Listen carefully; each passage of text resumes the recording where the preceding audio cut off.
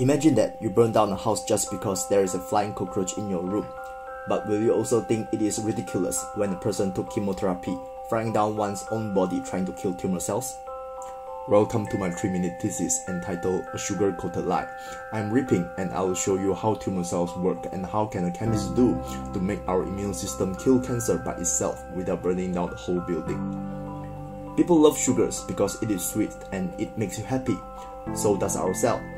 Actually, if you could shrink yourself down to a little airplane and fly right along the surface of your cell, you might see there are many different kinds of sugar complex standing like trees or weeping willows, swaying in the winds and moving with the waves. Imagine that the sugar coating on our cells is like the sugar coating on a peanut M&M that somehow made the candy ball stronger and tougher, and also it provides a ball-shaped protective coat to the chocolate and the peanut inside. In fact, the sugar coating on our cells also tells our immune system that those are the good ones. But who else does love sugars? The tumor cells. A tumor cell is a sneaky little bad guy. In order to avoid being arrested by our immune system, tumor cells will put on the sugar as a Halloween costume to disguise as one of our normal cells. They even have this purple diamond-shaped sugar that puts immune cells to sleep. They are like, hey, this cell is alright, nothing to see here. Move along, look somewhere else.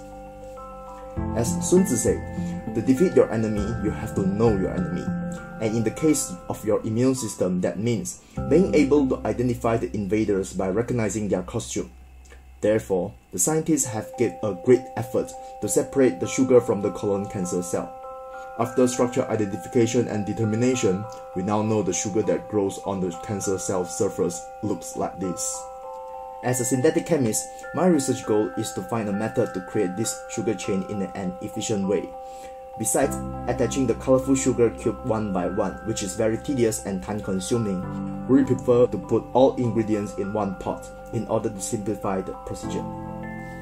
In one-pot synthesis, we no need to purify the intermediate after attaching a sugar cube each time. But the challenging part is you need to assure the sequence of your ingredients is in the desired order.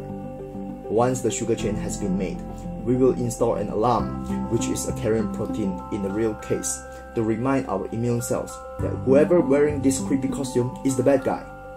Then, when an immune cell finds those signs, the cell gets activated and kills those disguised tumors.